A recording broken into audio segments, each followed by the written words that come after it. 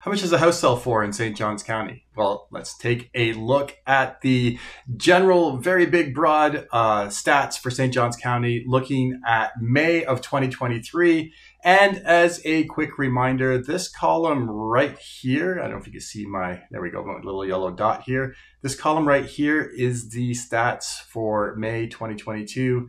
It's going to show us the difference between this past May and last May. And then right here, we have the difference between April of 2023. So what's changed from April into May of this year. So let's hop right in. And we've got the median sales price to start. And the stat is helpful for watching the trends. But I don't like to look at it as much as this down here, looking at the price per foot.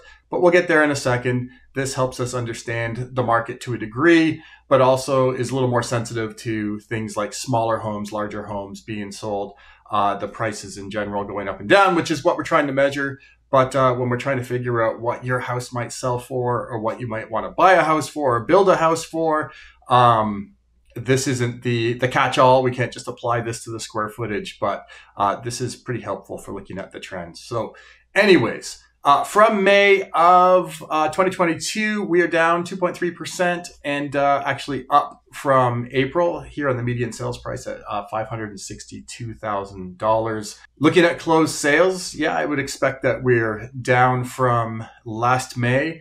And also on the speed of sale, look at this. We are up 100 and almost 180% compared to the same time last year, and fewer sales. And that's just because inventory was super low at this time last year and demand was still super high as well. And right there, yeah, we've got 36 days on market on average here in St. Johns County. And that's actually a little bit lower than what we saw in April as well, which to me indicates that demand was up in May compared to April even. Jumping down here, let's look at the number of homes that closed over list price percentage-wise. Obviously fewer. This tends to indicate multiple offer type situations, not always, but it does tend to indicate multiple offers are happening. And that's what we have been seeing in some of the hotter neighborhoods when things are priced right. We're still seeing multiple offer type situations and pool homes as well. So anyways, looking here, we are actually about 70% fewer homes are going multiple offers and going over ask, but significantly up. May was over April. And so these are when homes are closing. And so this activity is actually probably reflecting what was happening in April for homes that were closing in May.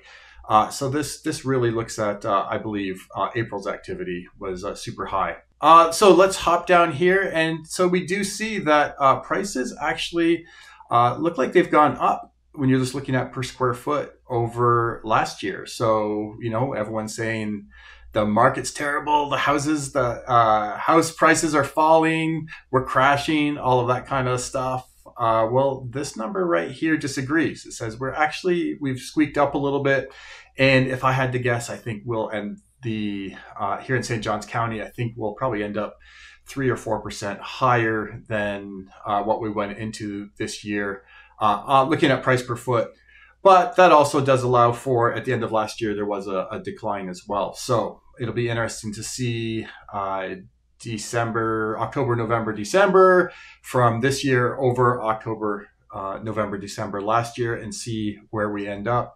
You might be pleasantly surprised, I guess, depending if you're looking to sell or buy, or if you just bought, your attitude towards that might change a little bit. So right here, looking at new pendings, this is basically how many new contracts there were. Last month, 539, and that's down a little bit from April, but up significantly. And again, I think that's represented in that there just are more homes available for sale than there were in May last year. So speaking of inventory, new listings, how many new listings came to the market? Well, if you're a buyer, this is good news. There are about 9% more homes came to the market in May of 23 than happened in May of 22. So we're riding into summer with more homes for sale.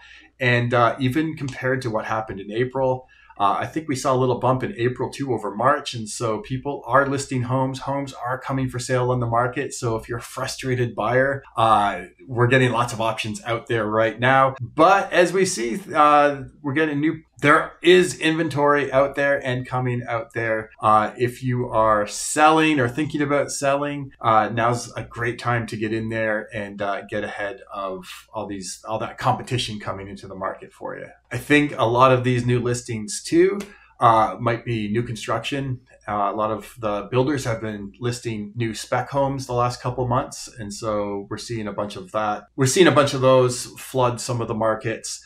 And those homes aren't always necessarily available right now. Some of these might actually not be done until sometime next year, maybe next summer even. So looking at active inventory, how many homes actually are available for sale right now if you're a buyer? Well, there's 1,431 here in St. Johns County, and that is up a whopping 112% from last year and up 10% from even April. There's 10% more homes to choose from. And then months of supply is actually down. So what that tells me, when inventory is going up and months of supply is going down, that just means that demand has actually gone up, and demand has gone up higher than the inventory's gone up. And so, there's a lot more sellers have come onto the market, but even more buyers have come into the market. So the months of supply going down means that it's driving more towards a seller's market, and that if no homes came on the market, it wowould be about 2.83 months before we completely ran out of homes and didn't have any more. So we need more listings to feed the appetite of the number of buyers out there. So overall, there's some pluses for both sides of things in here.